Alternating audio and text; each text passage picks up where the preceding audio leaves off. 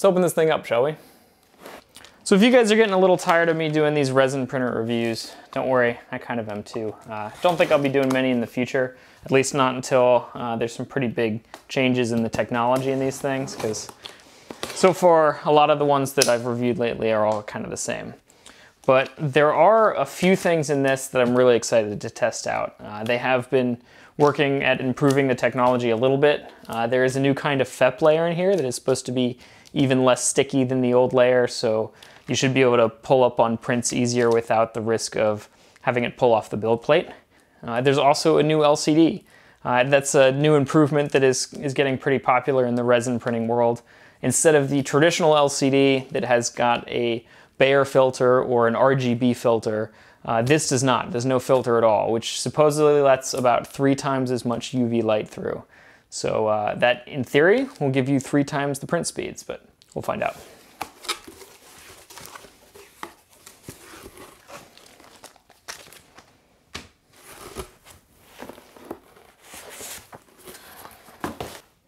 All right, well, I haven't mentioned it yet, but this is the Elegoo Mars 2P. I think the P is for performance because of the faster print speeds. Ah, there you go. The P is for Pro.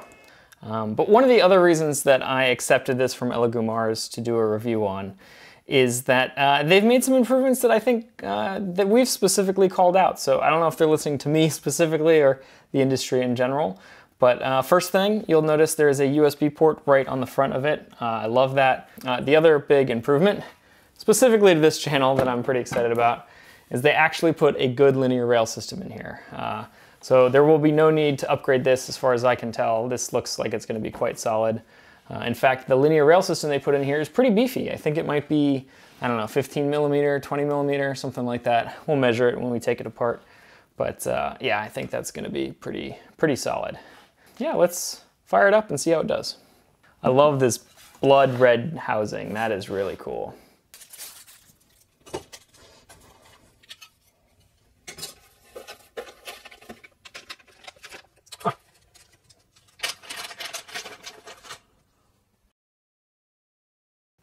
I think this is a seal for this edge here to help it from light leak. That's cool. Let's put that on.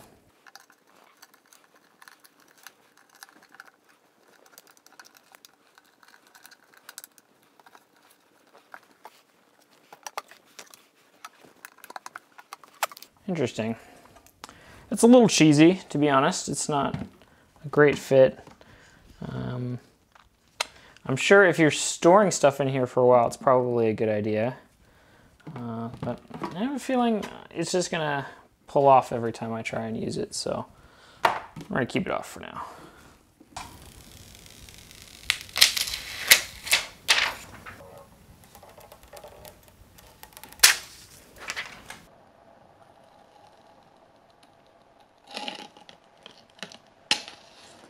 The color of this anodizing is a little strange. It's showing up a little bit orange, I think, on the camera, but in reality, it's maybe more closer to pink than it is orange or red. I don't mind it, though. It's a really nice sandblasted texture on this guy. I feel like I'll get pretty good grip with that. I like that.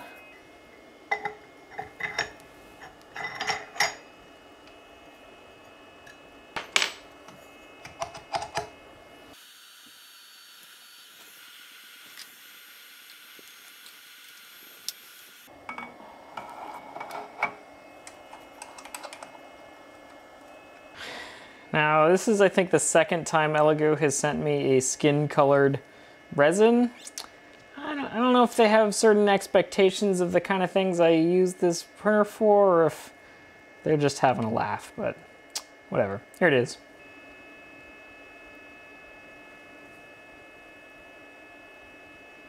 If I've had to freshly shake up the resin, I always let it sit for probably at least half an hour, maybe even an hour, to let all the bubbles rise to the top and pop, because otherwise you will find little voids in your print.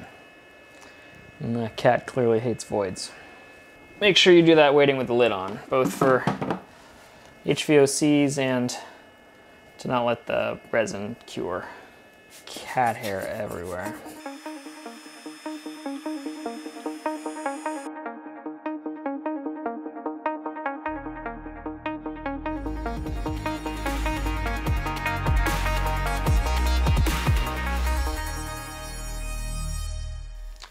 first impressions, not too bad. But the real question is, how does it compare to the old one?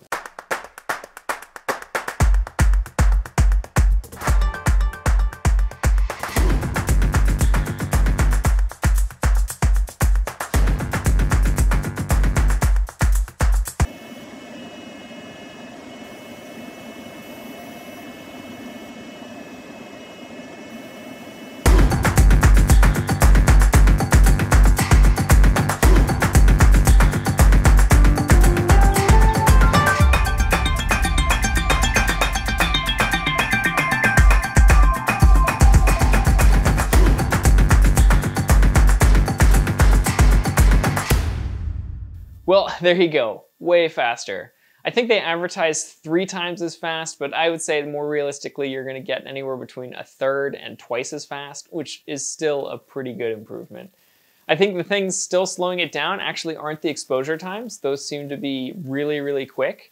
But the movement speed of the Z-axis is actually a little slower than the old one. And I'm sure those are just presets you can change in the slicer software. And I may have to experiment with that and see just how fast of a print we can get away with. But I mean, exposure times per layer went from like 8 seconds to 2.5 seconds, which is pretty incredible. But you know what channel you're watching. We got to take this thing apart. But before we do, I want to see if I can see the difference in the LCD screen.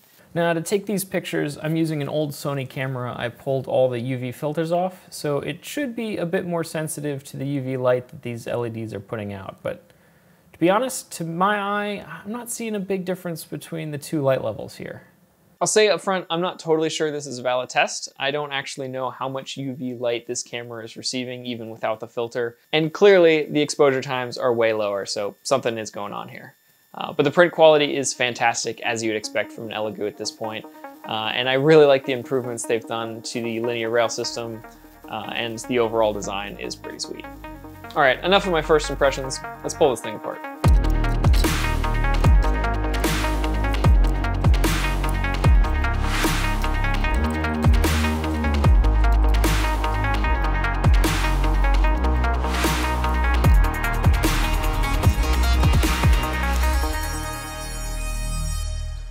Well, we got some fairly interesting things and some pretty standard things as well. Motor drivers here, got a display driver, FPGA here, and some JTAG connectors for programming. These things probably all just go into some sort of jig that's got pogo pins and programs all the boards at once. Nothing that really stands out on this board, but what it's mounted to is a little more interesting. If you've been watching these videos, you'll see that most of the time these boards are mounted on just like a metal L bracket or something. But they've actually gone and injection molded a few pieces. I'm particularly interested in that right now because I'm working on doing some injection molding myself. It's a bigger expense, and they expect sort of a bigger run of products to be able to do that and have it be affordable. So that is kind of interesting. What's also interesting is the LED array in there. I don't think I've seen one like that before. Looks kind of unique. I'll see if I get a close-up picture for it. Also, you see, I thought this was some sort of like screen printing gone wrong or something, but this is their thermal paste. So I'm not really sure what's going on there. Maybe they missed a little bit. Also, you notice they've got an active carbon filter in here. It's kind of cool.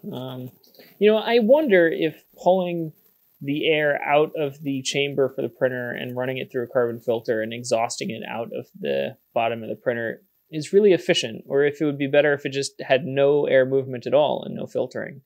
Yeah, I don't know, just something I'm curious about. And you can see the USB port on the front. This is an extra expense for Elegoo to make, but boards are relatively cheap. I'm surprised they didn't do that sooner. And I like seeing the hot melt glue on everything to keep it all in place for shipping. You'd be surprised how many of these connectors come out in shipping if you don't do that.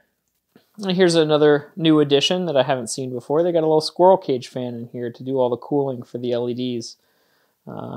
I think one of the things that they're advertising is that it is a bit quieter, and that's been my experience for sure. It is quieter than the original Elegoo Mars.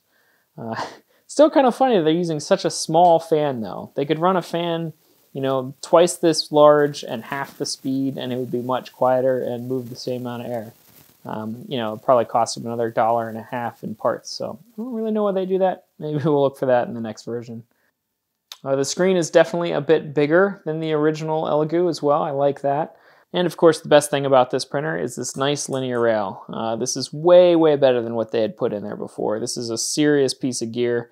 You know, if you were to buy a high quality one of these, it would probably cost from the manufacturer at that length $20, $25. And for a single component like this is really expensive. Now, I'm sure that this is a cheaper version, but it seems stiff and it's going to hold up way better than what they had in there before. So I like to see that. Well, there you go. That's about what I expect from Elegoo these days. It's an excellent printer and a pretty fantastic price. You really can't go wrong with one of these things, in my opinion. If you don't have a resin printer and you're into really small, detailed models, this is the way to go. But that's going to do it for today. Don't forget to check out our Redbubble page. We've got some excellent new designs, including this sweet ghost death metal unicorn, so go check it out. I'll see you guys in the next one. Peace.